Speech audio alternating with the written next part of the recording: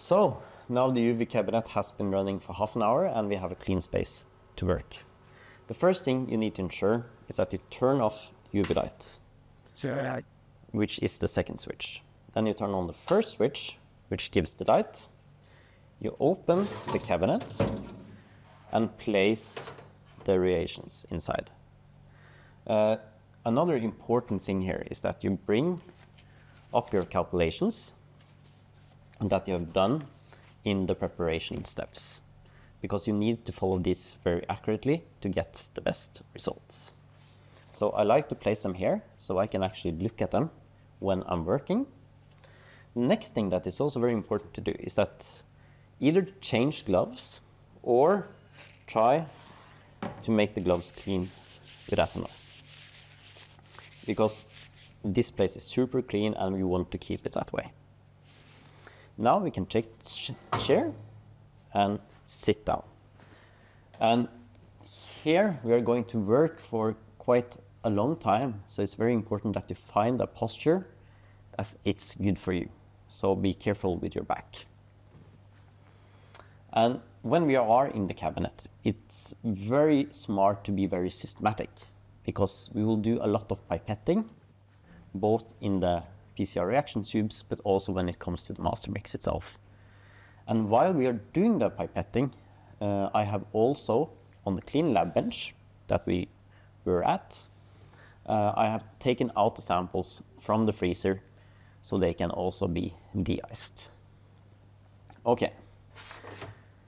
So the first thing I do is to always keep my hands inside the cabinet, and then I take the marker pen and I write M for master mix on the empty tube, Eppendorf tube, that we sterilized earlier.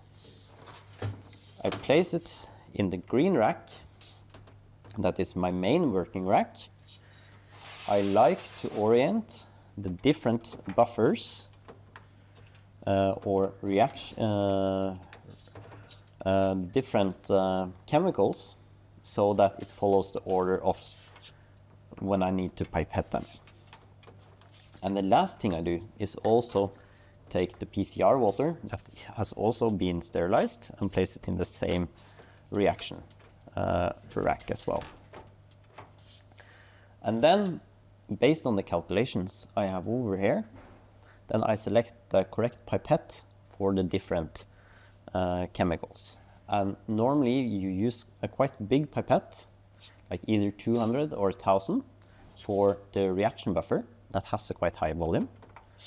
You use normally the 100 pipette, or sometimes even the 10 microliter pipette for the DNTPs, the primers, and the polymerase.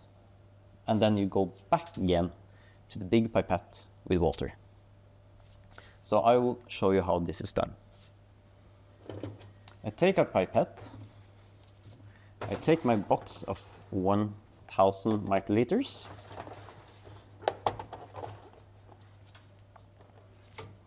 I open the tube and I hold it in one hand.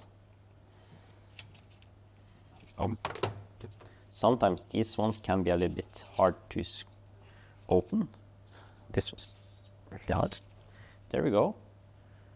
I place the cap on a clean place, attach the pipette tip, take it down, and suck it in. Okay? And then I place the reaction buffer and open the master mix and put it in. Then I detach the pipette tip, screw on the cap, and I place it in a new row in the rack with the reagents. This is to keep track of which reagents I have used. Then I do the same procedure with the DNTPs. Open the lid, and I also open the lid there. And here I change the pipette tip to the right type. And I do the procedure again and pipette it slowly inside.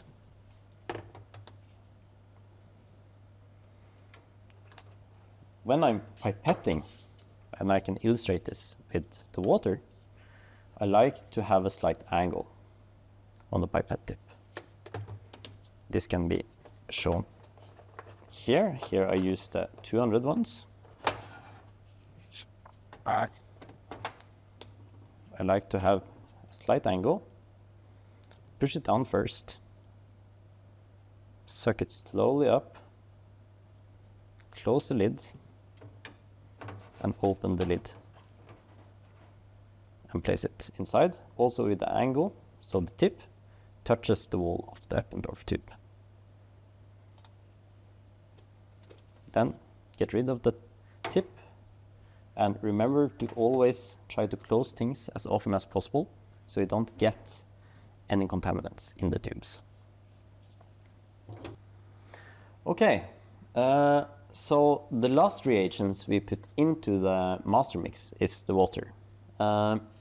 So then I take up a vial of water, and firstly I actually open the tube of the master mix.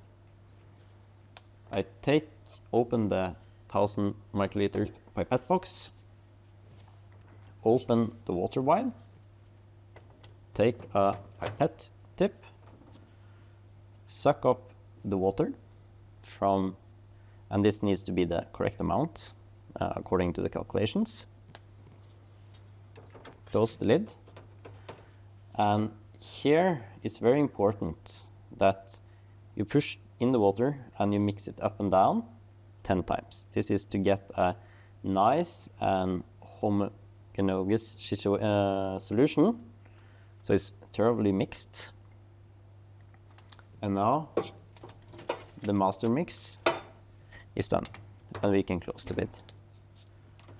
So while I've been working on this process, I have ensured that I moved all the reagents from the top row to the bottom row. So I always keep track of what is happening. Okay, so now I can bring the reagents back to the clean working area on the bench, and at the same time get the samples.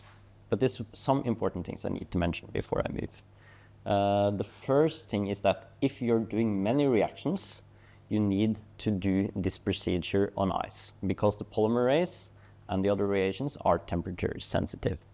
So are you going to do more than 20 reactions, I will highly recommend doing the whole thing on ice. Okay, then I will bring this back and put the reagents into the freezer and also get the samples.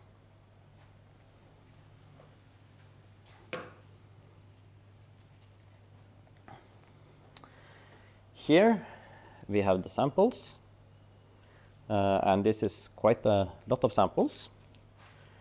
Some of the samples are very important to always include.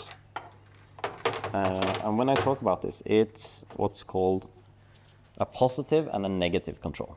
The negative control, it's kind of our check if we have any contaminants, while the positive control, it's a mixture of organisms that we do know, and that will always give a good signal if the PCR reaction has worked. So it's very important to always have a negative and positive control. The positive control can also be very useful for steps that happens when we are analyzing the results as well. And before I start pipetting here, since I've touched the box, it's again important that I try to clean the gloves or change the gloves. So always be very aware of this.